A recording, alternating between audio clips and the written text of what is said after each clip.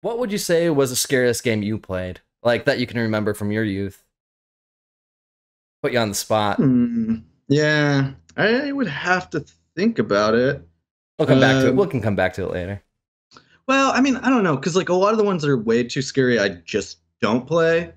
However, ones that were like very scary that I could play was like, kind of like the BioShock games, Mm. where they're not like jump scare scary, but they're creepy and like the implications of the world and the universe is very dark and creepy.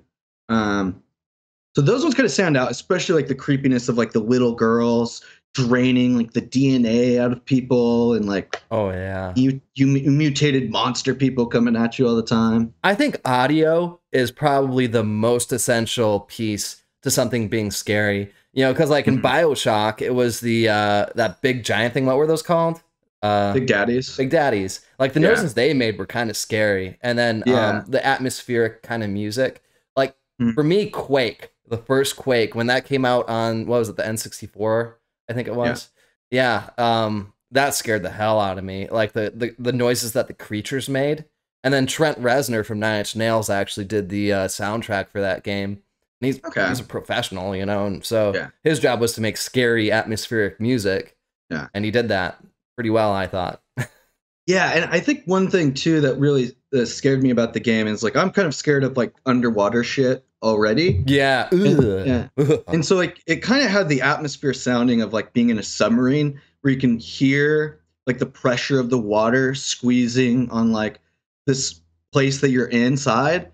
That's a good way to describe it. Yeah, I agree. Yeah, so, yeah. Oh, you know what? Another one I just thought of was this is actually a funny story.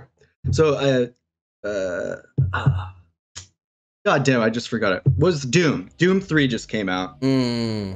and I just built my computer, like my first computer that I built, and I was playing it in my room with the like lights off, and it's Oh very, no. yeah, very dark game. And that's the Like game a lot of jump scares with the flashlight, right? with the flashlight. Yeah, Yeah. yeah. Oh You'd be god. like, and you had to like switch from the flashlight to the gun, you know, and so it was like creepy.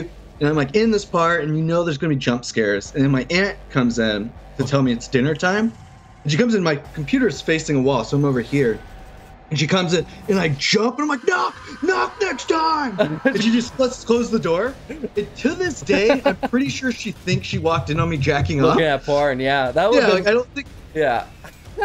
like I don't think she saw the screen. She just like, oh, Get out of No, here! No. no. Interesting thing about Doom 3 is John Carmack, I think, had just created the technology for video games.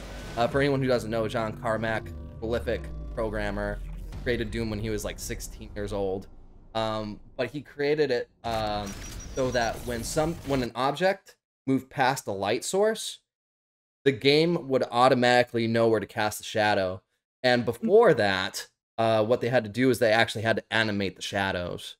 So he Yeah, created kind of like an AI system for shadow lighting. nice. Yeah. That was Doom Yeah, that's 3. really cool. Yeah, and I think that's why they went with the flashlight route so they could kind of show that off, the technology. Yeah, well, it worked. I mean, the monsters were really cool looking.